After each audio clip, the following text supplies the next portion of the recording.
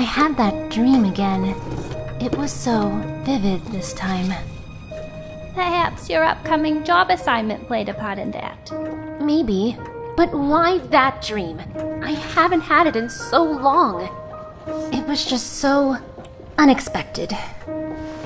It was like reliving the whole thing and bringing back all those memories. I mean, I've been stressed out lately, but I never had that dream so suddenly. Well, dear, it sounds to me like... Oh my god, I'm late. Thank you so much for listening, Mrs. Winkler. Wish me luck. Taxi!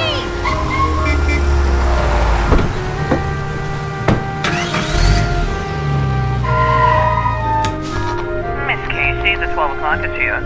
Late. Send her in. I'm so sorry I'm late. Come in.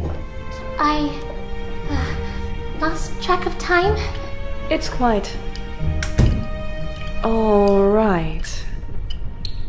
It's raining outside. Please, take a seat. Again, so sorry for being late.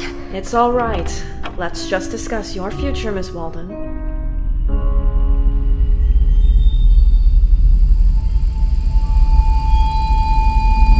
Do I know you from somewhere? Yes.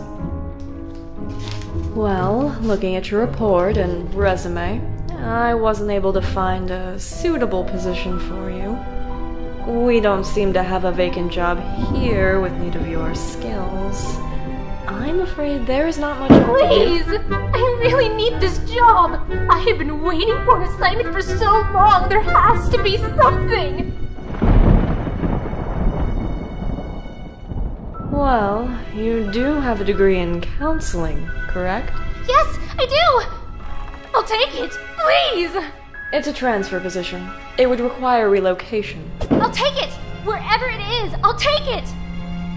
Very well then. A private jet will take you from this building on Thursday, 9 a.m. I suggest you pack all your things. Yes! Oh, yes, thank you! Don't be late. Oh, I won't. Thank you so much. You are quite welcome, Miss Walden. Oh, call me Cameron. Thanks again.